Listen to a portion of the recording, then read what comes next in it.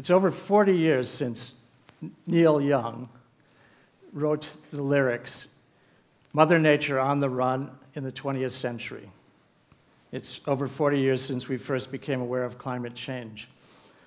And in that time, we haven't done so well. Now, I've been involved with new technologies that are being invented to try to preserve the atmosphere. And what I've found is that there's a lot of problems when we try to replicate what fossils already have. So let's begin with photosynthesis. We all know photosynthesis from school. It takes sunlight, solar energy, turns it into stored energy, carbohydrates. And those carbohydrates feed every single thing on Earth. Well, nearly everything. There's still those pre-photosynthesis babies in deep Earth trenches that don't eat carbs. Not only does that, it produces O2, and it's a very reactive molecule. In the early days of photosynthesis, there was a different atmosphere. It starts creating an atmosphere that is rich in O2, and whatever comes into contact with O2 that reacts with it, oxidizes, and turns into something that's deposited, built up, and stored. And from that period, all ores are laid down. That's where we get our iron ore, and that's where we get our other ores. Photosynthesis creates an environment where everything can grow, and it builds into an atmosphere much more like we know today. That atmosphere vacillates. Some 100 million years it's warm, some 100 million years it's cold, but it really doesn't vary that much. Life goes on. It gets pummeled by meteors. It gets polluted by volcanoes. Some life goes extinct, but the process goes on, and that's very much the atmosphere that we know in the world today. In addition to that, it lays down all of the limestone, because limestone comes from life that feeds off of those carbohydrates, and it conveniently lays that everywhere on the seabeds, that rises out of the seabeds and with the plate tectonics, and it's universally distributed throughout Earth. But there's something really interesting about photosynthesis that I've just come across recently. There's been a plethora of recent published research that is following a discovery that photosynthesis actually prolongs quantum coherence. Now, we don't have to understand quantum mechanics to understand that. What is really important is that quantum coherence doesn't normally exist on Earth for very long periods of time. In fact, it doesn't exist for more than a femtosecond, which is our shortest measure of time, a quadrillionth of a second. We're talking about really small here. And it changes. We don't really need to know what it does, but just to give you an idea, they talk about how it has a purity of light, and then it goes through certain circumstances, and then it gets mixed. For some reason or other, photosynthesis is able to prolong that by 300 times, which is a very big factor. And in doing so, it uses that in its process. And I think the most important thing, though, is that life itself has created that. When we start working with fossil alternatives, it's something that we're competing with. And I think that at the source of why we've had so much difficulty in trying to get alternatives, whether it be our fuel alternatives or, like I work with, material alternatives, it's a very difficult prospect. As I said, we've known about the problem for 40 years. It's been 10 years since Al Gore's Inconvenient Truth, and our track record is really poor. There's another side to it, because with our use of fossils, we've also built an entire infrastructure around ourselves. Not only do we use it all the time in everything we do, but within a matter of a very short period of time, we've constructed an entire infrastructure of power plants, of refineries, of roads, of airports, of the houses we live in. and any buildings, and that actually is the biggest user of fossil sources of any single user. It's our heating and cooling. So we've built this entire infrastructure that we're completely and inextricably linked to. To replace that is a big problem. The industries that are delivering that, fuel industries, are a $4 trillion a year industry. So it's a major part of our economy. And so breaking those trends is really hard. When I've tried to develop alternatives, that always presents a problem. But in any new technology, you run into problems. But for some reason or other, when we got involved with trying to develop a negative CO2 cement, which I did it with Imperial, it just became even that much more difficult. And I have a feeling that it's the same if we, I truly don't believe that we can develop a synthetic fuel that could compete with what photosynthesis has delivered to us. I was just talking to Rosalind Cornforth downstairs, and if you think about it, our goal, 40 years ago when we first began to realize there's climate change, was to arrest climate change. And in all the recent legislation, all the recent efforts by governments, it's to stop the increase at 2%. Rosalind tells me that really the thinking is it's 4%. If we burn up all the fossil fuels, we go up 6%, and we're on track for that. Even developing countries are starting to come into the picture of the impact, and it keeps growing and keeps growing. So the likelihood that we can arrest that trend is really, really hard. I think we have to be really frank with ourselves and look at the reality of the matter and address the issue that we are stuck with the fossil. And we have very little chance to make a change from that fossil. So one of the things I also came across, which is also something that has to do with evolution, is if you look at Darwin, Darwin writes a lot about adaptive systems and survival of the fittest, but he also writes extensively about something called pre-adaptation. It's also something that Stephen Jay Gould called exaptation, and I really love that word because it fits what I think is a useful approach to things. So the pre-adaptation is, if you look at an embryo in a fish or an embryo in a mammal, they're very much the same. You can't really quite tell the difference at embryo stage. And on those embryos, there's marks. And in the fish, those marks become gills. In mammals, they become ears. Okay, an example of pre-adaptation. Actually, if you start looking, there's endless examples of pre-adaptation. The skin flaps on a squirrel become a flying squirrel. Or one that's really interesting, a dog licks your face.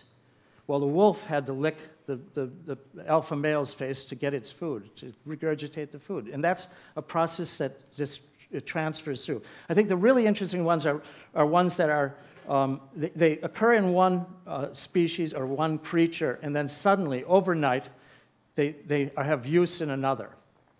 And I think the attraction of that in understanding technology is important and where we have to go. Because if we actually look at replacement of fossil fuels, or if we look at material replacements, it's very difficult.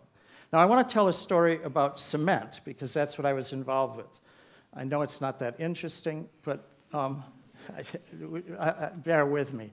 Cement is the most manufactured material on Earth. Cement comes from a fossil. Concrete is the most consumed substance after water. There's 3 tons of cement for everyone on Earth. Where are your 3 tons? For every ton of cement that's manufactured, a ton of CO2 is released. Now, we always hear CO2, CO2. What is CO2? Well, what is CO2 if it's just a a solid body of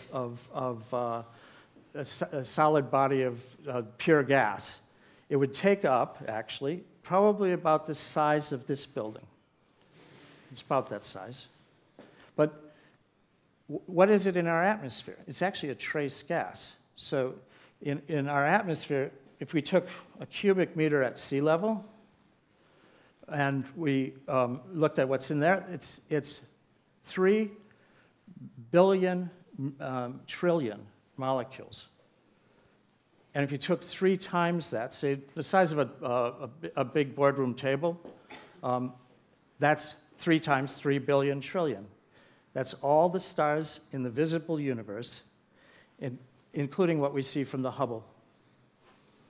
Now, the importance of that is that that material is just a trace gas, but it's so fine and so pervasive through our atmosphere and it has such a good reflective and high reflective surface area that it's an extremely delicate balance. So when we burn those tons of fossil sources to make 1 ton of cement, we're producing loads and loads of those molecules, and that then expands in a vast way. And that's, I think, another reason why it's really difficult with a lot of these technologies. Because we also look at things like carbon capture and sequestration, and we look at trying to manipulate the power plants and make something of it, which I think are just really noble things. But I think we're also fighting an upward battle. On the other hand, that's where I see exaptation coming in. And maybe for the power plants, the idea there is that we have loads of technologies that work and currently work. I mean, one example is another business I was involved with, which is a void former for concrete. Okay, another boring thing. But the void former takes out non-working dead load in that concrete. Actually improves the performance of the thing because it's taking out something that's not needed. It's just dead load that's weighing it down.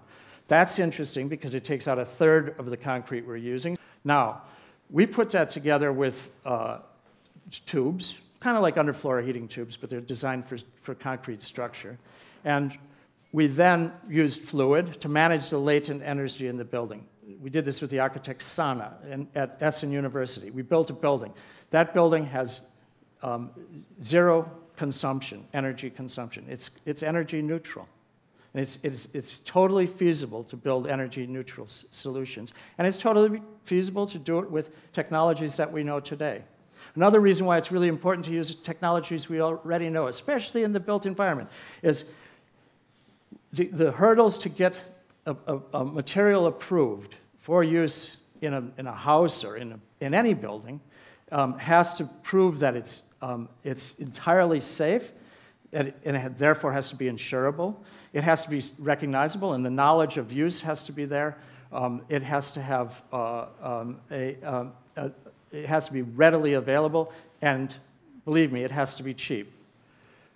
Heating and cooling is one of the biggest contributors to the use of greenhouse to fossil fuels.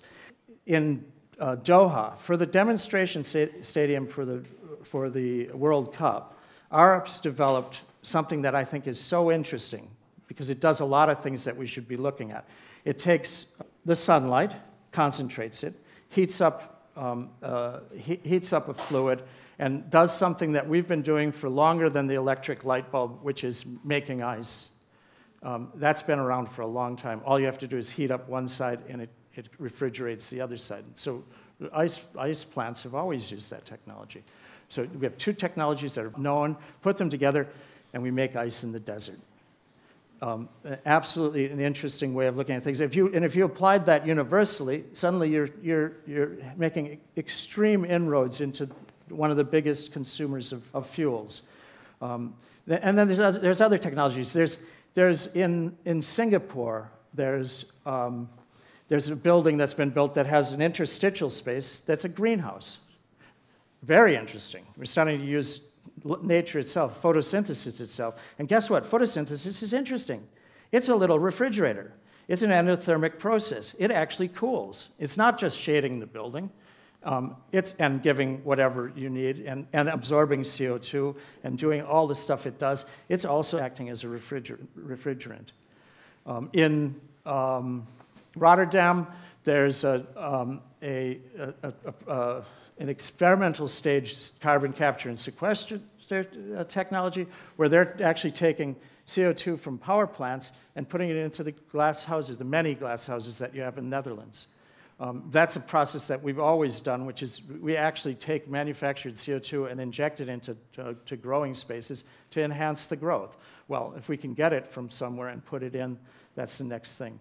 So really, what I think is important to me is that those technologies like a negative CO2 cement, or even the void form, so many of these technologies are so exciting, but when you come up against it, if you're trying to replace the fossil, we have to think again. If you think of it this way, there's a comparison. We've got, there's a sort of a maxim in the development of digital technology that every 18 months, the speed doubles and the device turns in half. Okay, we're going through a process of exponential development in that industry. If you think about it, the Earth went through that exponential development hundreds of millions of years ago when suddenly photosynthesis evolves. It's had the time, but not only that, it's doing something that we don't do.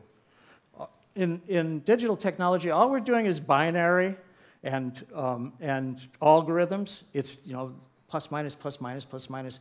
It's using quantum.